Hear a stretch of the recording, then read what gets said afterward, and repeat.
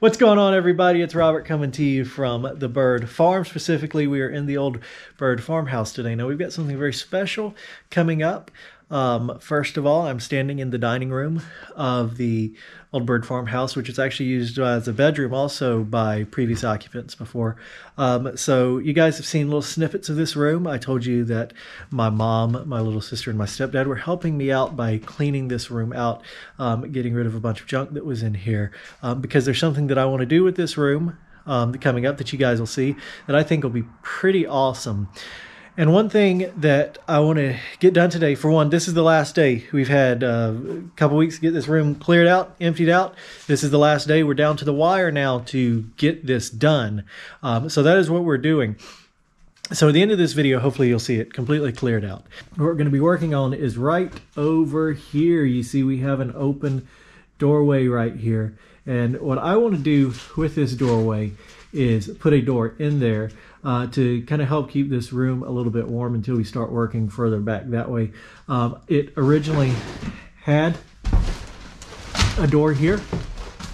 You can see, obviously this is a doorway, and somebody added something not too terribly long ago there that we're going to remove. But you can see down here the old door hinges on this side, and over here where the hinges went. So obviously there used to be a door here and it was taken down at some time. Now I want to put another door here for temporary purposes, and I'm going to have to go rob a door from another part of the house to put here. The good thing is we can always swap it back, and if we decide to open this doorway back up, we can take this door back down and put the door back to where it came from. So let's go get that door. All right, so we're in another part of the house right now, and we found our victim door. This is the one that we are going to move over there to the dining room. So let's get it off.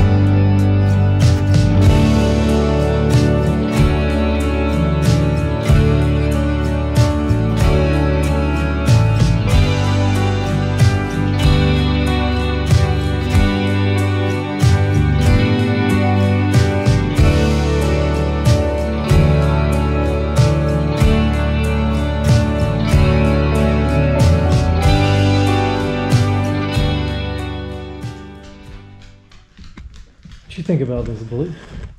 What do you think about it? All right, guys, as you can see, we got this room for the most part cleaned out.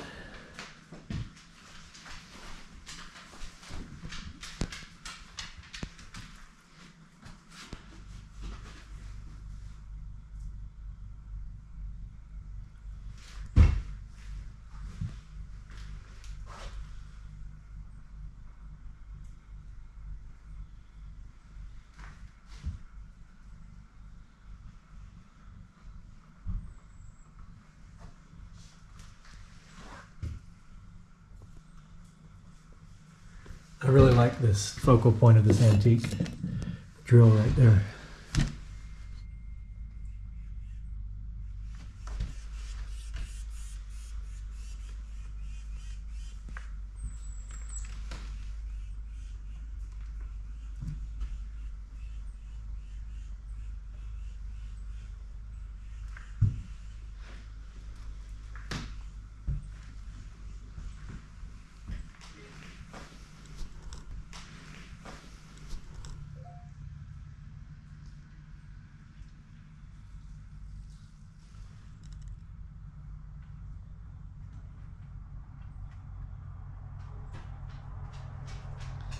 All right, so now it's time to do a little bit more cleaning. I'm gonna fire up the shop vac, throw this on time lapse, and try to get down all the cobwebs and stuff from off the walls. Then I'm gonna have to vacuum this floor, and let's get it.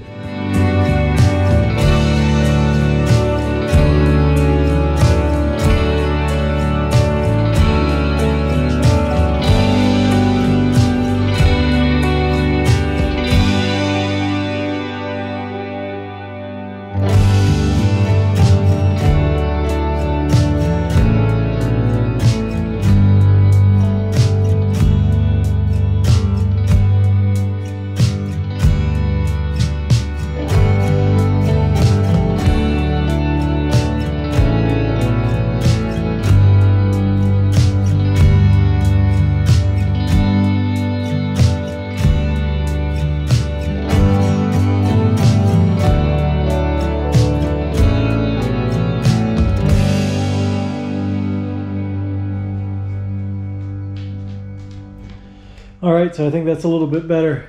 We got down a lot of the cobwebs. There's some stuff that's really stuck to the wall, and there's some stuff that's really high up there on these very tall ceilings that I cannot reach.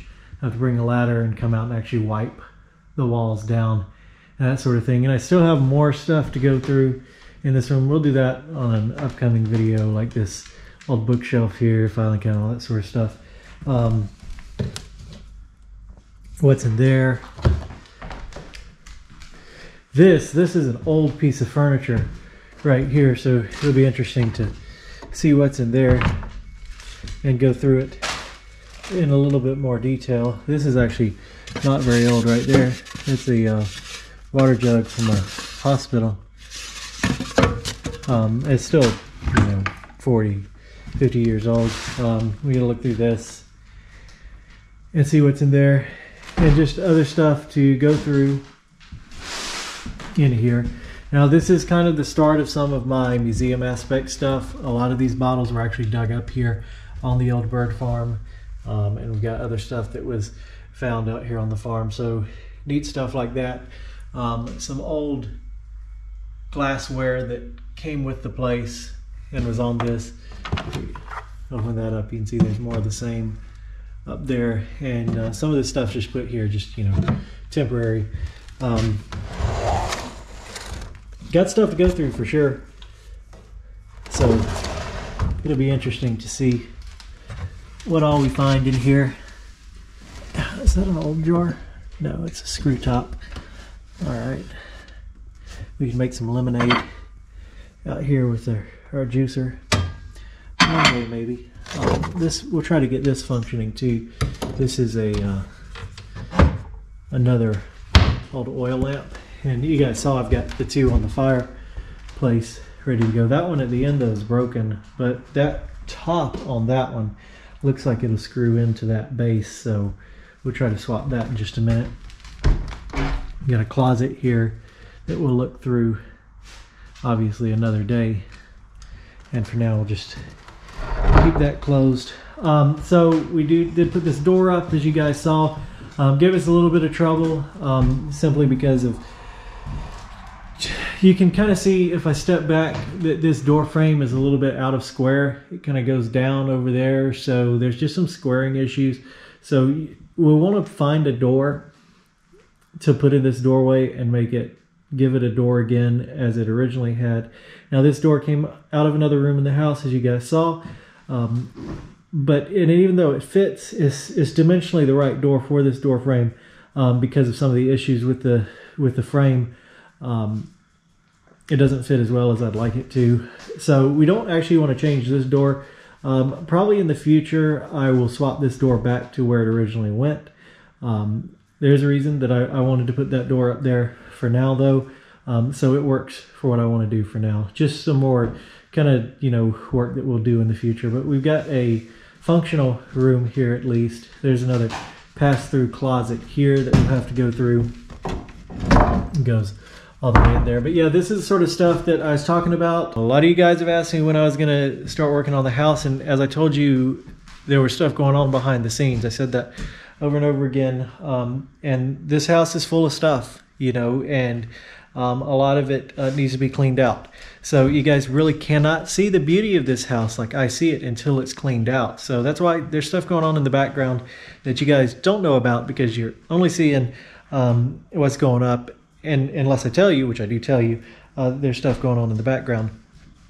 But as we continue to do this throughout the house, we'll of course keep opening it up and discovering new things. And I'm really, really excited about that.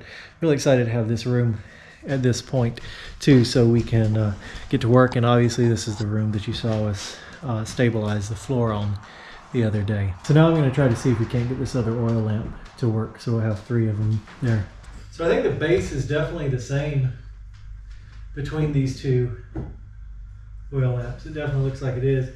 This is just not a very fancy one. But here's the problem with this base right here.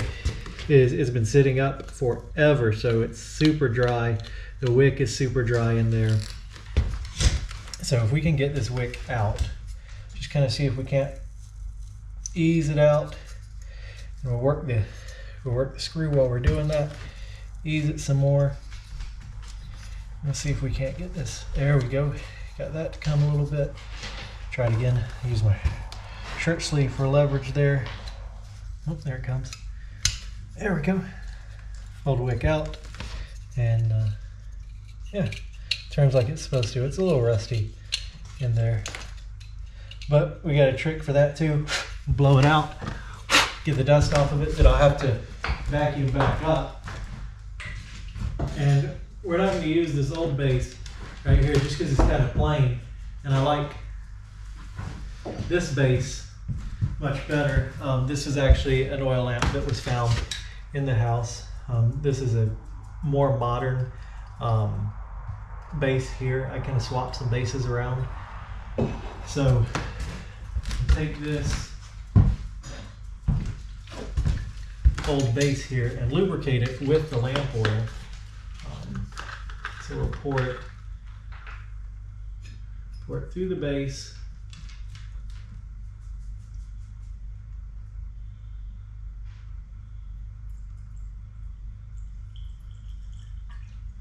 There we go. It's going into the lamp now. Now that oil should get in there. Yeah, you can see already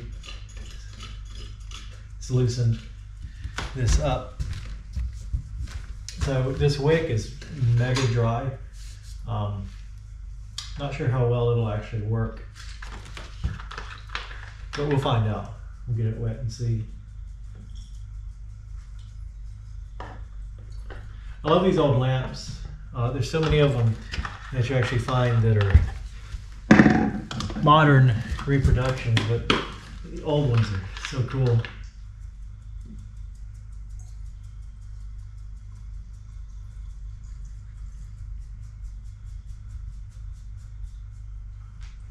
There we go. We got lots of oil in that one.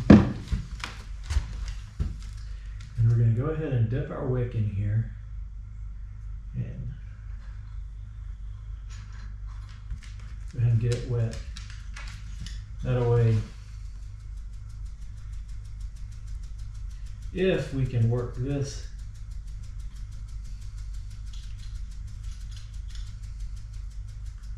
see if we can't get it to work back in there. All right, we got the wick back in. Took some working on that one.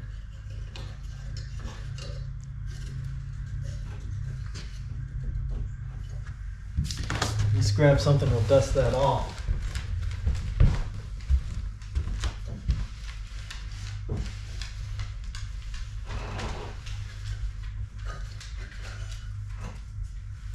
We'll see if this wick will actually come back alive for us.